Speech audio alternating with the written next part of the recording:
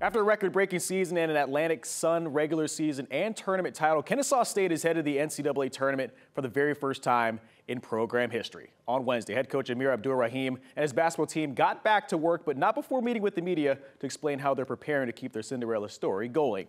Here's what the players had to say about making it to the NCAA Tournament and their successful season.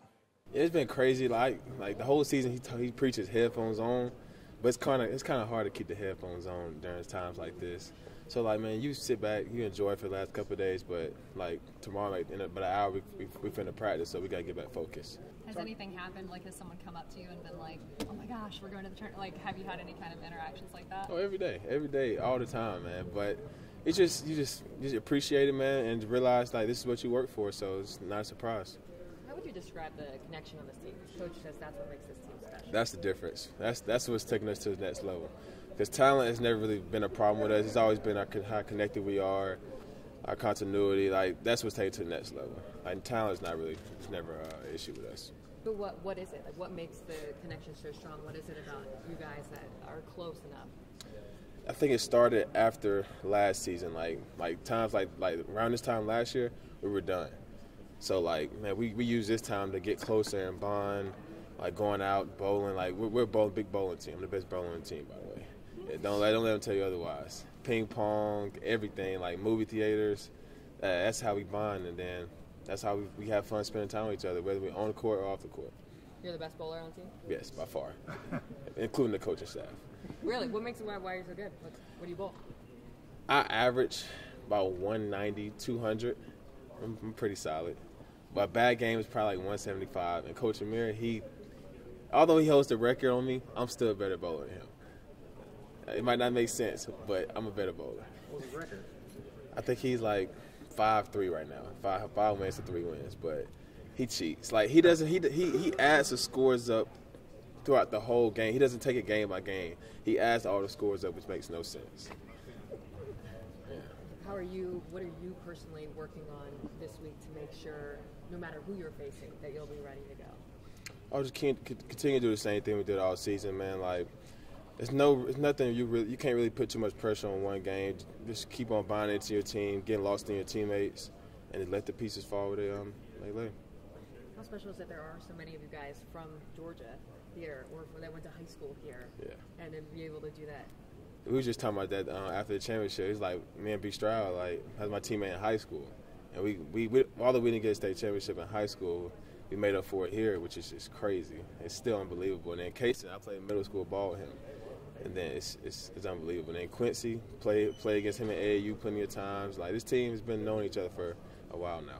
Where's the belief come from that you guys aren't just going, you're happy to go, like, you're going because you think you can win? Oh, yeah, most definitely. Like, I think that's why we won a championship. Like, we knew coming into this season, man, like, although ASUN championship is the ultimate goal, we can knock some people off in this tournament because we're more than capable of doing it. Like, more than capable. And although we lost our non-conference game this year, I'm glad we lost them because you learn from it, and then you even had that much more confidence going to the NCAA tournament to win. How has it felt different? I don't know, compared to other years. Just an atmosphere around here, man. You know, I go to Flying Biscuit. People, oh, good luck at the March Madness. You know, usually when I go there, nobody talks to me. So now I went there, you know, oh, my son, you know, this and that, go to Kennesaw. So it's just been great, you know, everyone noticing, you know, just been really good. How's that feel to finally kind of get a little bit of recognition for what you do? You know, it's good. It's good sometimes, but, you know, sometimes, you know, I just be wanting to enjoy a meal. But, you know, it's good sometimes, man. It's good. Now you're from here. Yep. Did your home, Atlanta? Mm-hmm. Just how special has it been to be able to do this in your home state? You know, it's really special because my dad's the AAU program. You know, I went up there Monday to talk to the kids. You know, everyone look up to me. You know what I'm saying? So just winning that and just people being able to watch me on TV is gonna mean a lot to the people back home. You know, some people haven't done this before. You know, just me being the first or me doing it means a lot to me and the kids in his organization. Do y'all talk about that as a team? Because there's a lot of Georgia guys on this roster. Not really, but, you know, we all relate, though. We came from the same area, so it's more relatable. We all got the same goals. So, you know, just being from the same city, same town, or, like, just even 10 minutes up the road, like Spence from Gwinnett, you know, just being around the area, a lot of camaraderie in there. Now you played with Chris. Yep. Right? Yep. You talked about how, you guys didn't win a championship in high school. Now you've done that year and then have the chance to do more. I guess just how unique and special is it to have a teammate from high school to be a part of this with you? Man, it's special, man, because he knows me. And I know him. Like, I probably know him better than he know himself. So just being on the court with him and off the court, is really good. AAU, high school, just being around him, he's a great guy. I wouldn't trade him for nothing. Even if we didn't win, I wouldn't trade him for nothing. That's my guy. What you've learned about the connection with this team, and it kind of comes through here bowling. Oh, yeah. Bowling's a big thing with us, man. I feel like I'm the best. But, see why I might think so. Coach Shamir might put his input on that. But me, I feel like I'm the best. What is so special about this group? Where does that bond come from? Around bowling maybe or something? Like, when did it start? Just everybody want to do something off the court, just because we have road game Fridays. We have a lot of things, that's really hard during the summertime. So people just want to branch out, do something fun, do something cool during the summer, you know what I'm saying? Like, enjoy the heat, enjoy each other's time. So we just did that on our off time. Went to go eat at Taco Mac, went to go bowling. We did a lot of stuff together. That just brings everyone together. Chris said that he believed an NCAA tournament appearance was an attainable goal even when he signed coming after a one-win season. I assume you're going to say the same thing, but if so, why? Actually, I did. I was not thinking about that. Honestly, I was just thinking here to come play with Coach Amir. He's a great guy, great coach. I can relate to him off the court, but I was not thinking about that until last year, maybe beginning of this year. I'm happy that it came, man. I'm happy that it's here, and I'm just ready to get there, man. Can you talk a little bit about what this means more broadly for Kennesaw State University beyond basketball, your team's achievements, what it means for recognition for the university, the media attention you're getting, perhaps student recruitment, funding, that sort of thing? I think it would be good, get more people in here, Kennesaw, more people to come here because people don't know what Kennesaw is about. People don't know that Kennesaw is a great place. More students come visit here and look at the city, look at the town. There's a lot of stuff around here that people don't know about. We got one of the best cafeterias in the state of Georgia, which is very delicious. Just a lot of stuff around here that's really good, man. What has just been something that you've been trying to do these past couple days to kind of lock in and stay focused and not get distracted by kind of all the attention now? Work out and play the game. It's spring break, so just play the game with my guys. That keep me, they know I won, so they don't want to keep talking about it. So I just play the game, just keep me level-headed. What's the goal? Like, are you guys just happy to be going into the tournament? Or I don't think it's more happy. We want more. Job not finished, but we are happy. We are excited, but I feel like we can get us one win. One win might lead to 2 wins, you know what I'm saying? So just staying on that steady goal, just being consistent day in, day out. America loves a good March Madness Cinderella story. Are you okay with folks jumping on the bandwagon here in March? I support it. Let's go. Jump on now.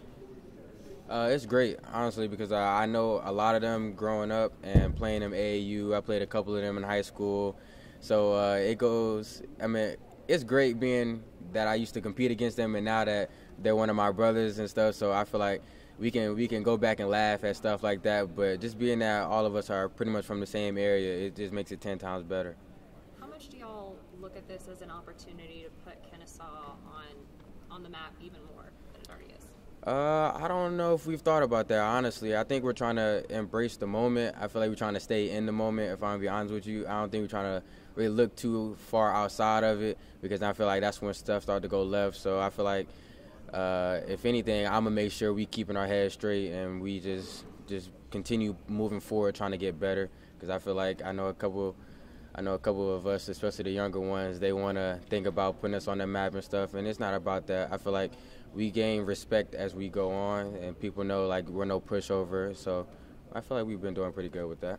Coach, talk about how your freshman year you weren't a guy that really talked, and you've had to grow into being more vocal, and there was moments where you were yelling at guys on the floor, and that was maybe the moment he felt like this team could take the next step for you. What has the process been like as you've learned over the last couple of years, what it's like to be a leader, being more vocal, and maybe the impact you think it's had on your team?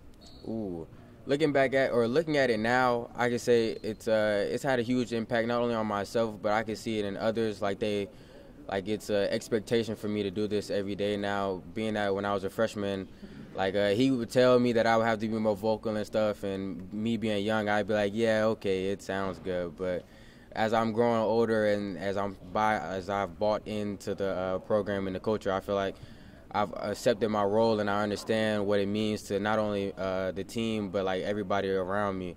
And so now that I know that, I feel like I have to be like every day I have to be standing 10 toes on the expectation, and it's going to thrive through all 16 people. So me yelling at them, they know it's a place for love because they know that's not normally who I am or something. They just know I'm really, like when we're on this court, it's like I'm passionate. So they don't take it no way, and I love them for that, for letting me like be vocal and kind of lead them a little bit. And I receive it as well. It's never going to be one way.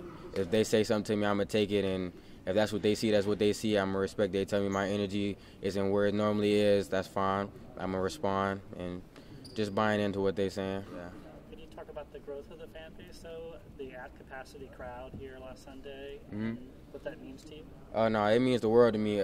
Being that I'm right here, like 20 minutes from Kennesaw, it means the world to me. I feel like I'm at home, and so I'm glad we're bringing back another culture that was once not lost, but it wasn't sustained. So now that we have that culture, we want to continue to keep it where it's at. So it feels great. I say, how special has it been for you to be a part of this journey in your home state, just so close to home? Oh, it's been special.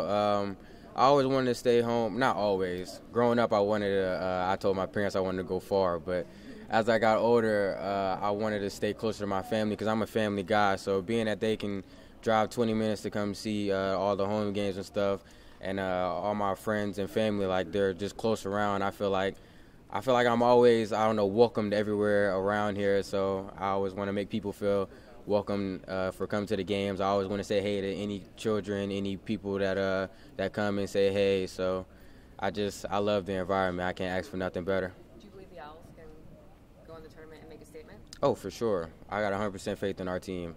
Always, 100%. No matter who we play, we're going to give them a fight. What are some of your favorite runs that teams have made in the tournament? Ooh. Like, teams that we've all grown up, watching that have made crazy runs. So you mean as a Cinderella story or not a Cinderella? Oh, I watched, what team was that? I want to say I was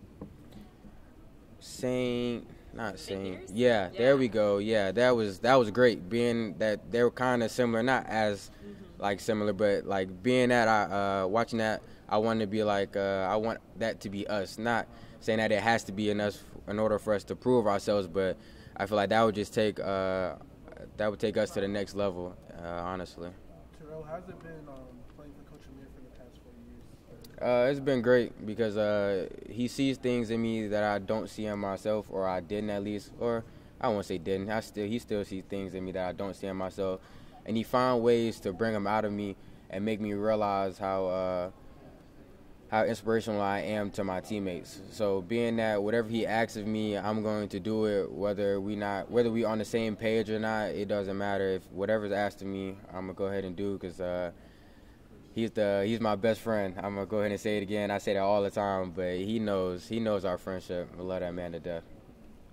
Is it fair to say you guys have kind of embraced the underdog, the Cinderella story going in? I love being the underdog. I've been the underdog my whole life, so I have no doubts. Not no doubts. I enjoy every bit of it. People overlooking us, and I feel like that makes the story 10 times better when you're the underdog. You're a local guy, so has anyone been noticing you a little bit more going out, like? Something like that. Not really though, because I stay out the way, so I don't really be in the mix. Like I'm not going to no parties or nothing. So if I might go to get something to eat around here, somebody might say something, but other than that, I just be in my own lane, just chilling. What do people know about the Kennesaw State Owls? They've never heard how much they know. What would you describe this team? I'd say a gritty, fast-paced team, I'd say.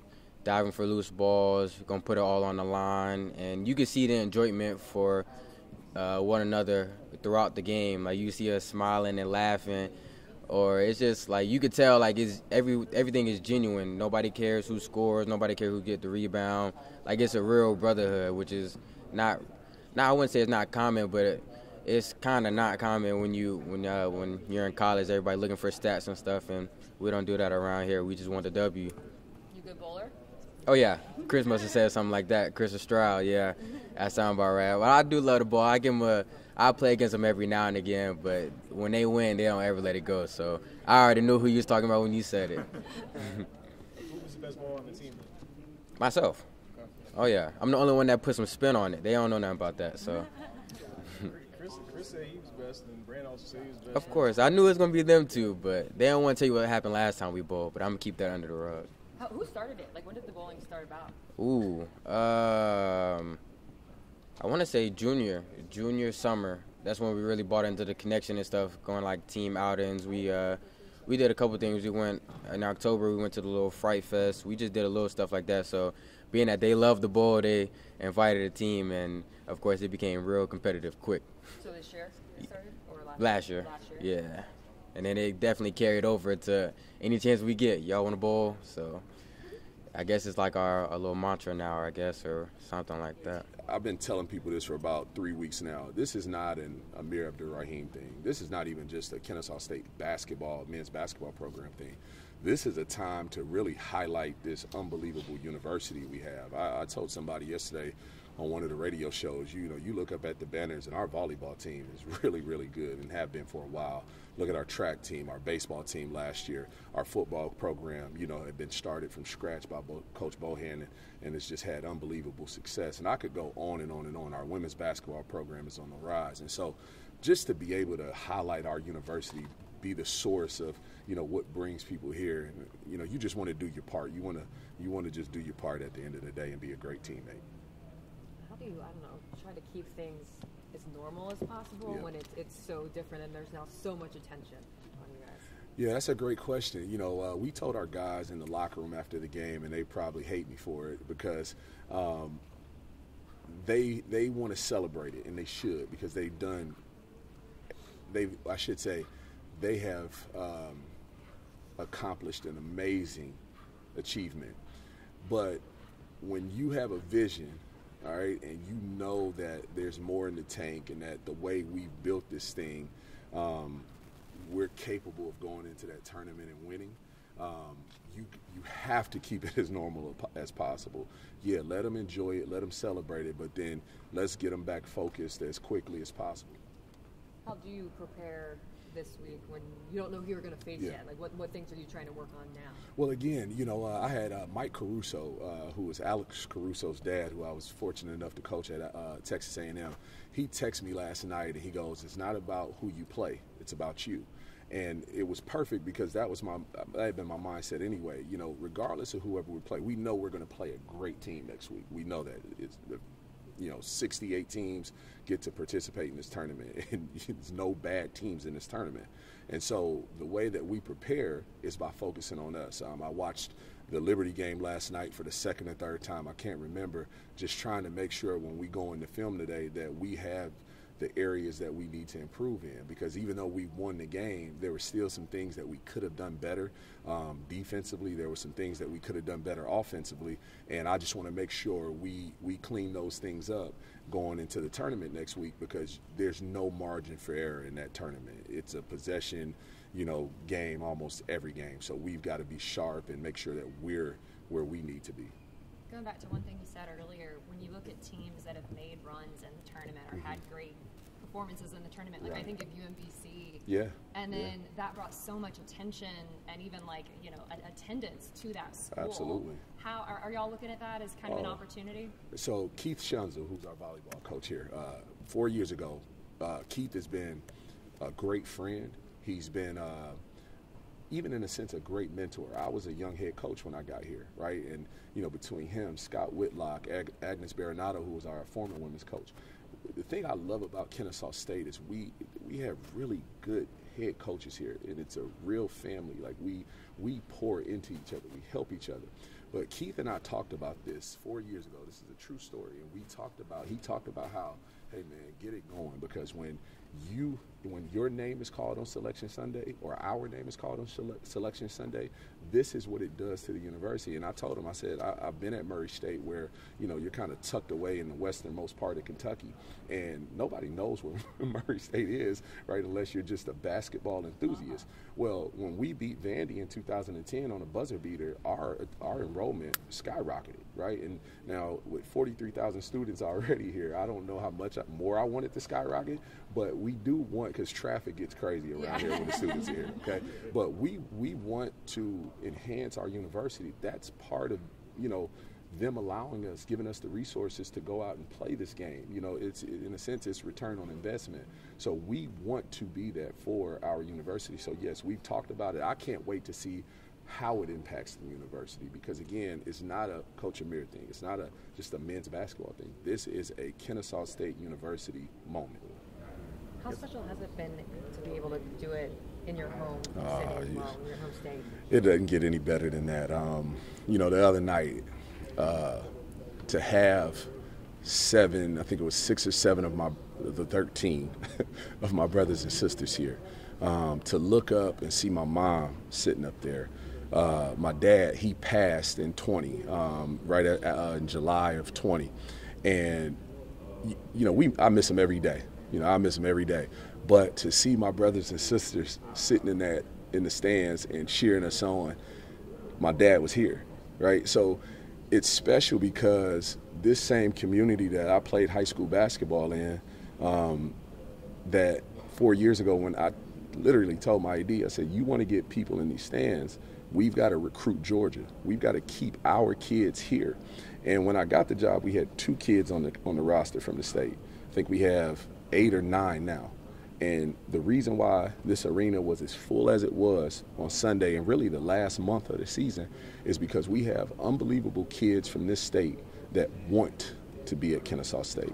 They're not looking at anything else. They wanted to be here. And for me, that's what makes it special, because when I took this job, I had people that tell me, why would you leave Georgia, you know, when you got Anthony Edwards coming in and you helped recruit him and he's going to be the #1 pick? Well, Anthony gave me his blessing to take the job, okay? But the other part of it was I wanted to be here. The challenges here excited me. And I'm just glad God spoke to me and gave me peace about it to be standing where I am now. What did Anthony tell you? So before I took the job, because, you know, you recruit a kid, like you recruit any kid, and you give your word you're going to be there. Yeah. You know, you don't want to go back on that. And I'm not saying every coach isn't like that, okay? But this is a true story. Get in touch with Ant somehow, he'll tell you. But I called him and I said, hey, man, I have an opportunity, you know, to become a head coach. But if you want me, if you need me here at UGA with you, man, I'm not going to take it. And he goes, you got to know Anthony. He's like, brother, you know, man, take that job. And the funniest part about it, he said, man, I'm only going to be there 8 months. I said, yeah, you know what, you're right about that. You know, but he was great. You know, he and everybody, like Winfred Jordan, who's one of the local legendary grassroots guys with the Atlanta Express. It was the same thing. I called Winfred and said, hey, look, this is what I got. Nah, brother, you got to take that job. And so, you know, that's why I say it's not a me thing right now. It's a community thing, because I'm not standing here without those grassroots coaches, without those high school coaches that allow us to recruit their kids. You know, I mean, think about this, guys. Royal Maxwell at East Coweta, okay, gave us, and I say gave us, and we worked at it, but gave us his 2 best players in the same class, in Chris Youngblood and Brendan Stroud. That's unheard of, right? And so he trusted us. He trusted our vision, but he knew we would develop them as men. So, again, I'm not here without the community. I know you mentioned connection, but what point in this season did you feel like this team was special and had the chance to make a run like this? So this is going to sound weird, because normally it comes, people will say, well, after we won this big game. We went to San Diego State. It was like right after finals. And it's the wrong time to go to San Diego State, guys, just so you know. But, I mean, we go out there, and I think we ended up getting beat almost 30. And they're really good. I mean, I think they're top 20 in the country right now. And after that game, normally, you know, you get beat like that, it can shake you a little bit. It can make you question what you're doing, how you're doing it. And I just remember coming back to campus to practice. You know, we were on Christmas break then, and we had a couple of games. I can't quite remember who it was. I think USC Upstate was one of them. But their approach to practice after that San Diego State game, it was their energy. But I'll never forget, like Terrell Burton would not talk as a freshman. Like, I'm not exaggerating. I would give him a play call. Hey, Rel, we're running this. He just dribbling the ball up the court. The other 4 guys are like, what are we running? And I'm like, Rel, you got to tell him to play. And so we get back to that practice, and Terrell, somebody didn't dive on the floor.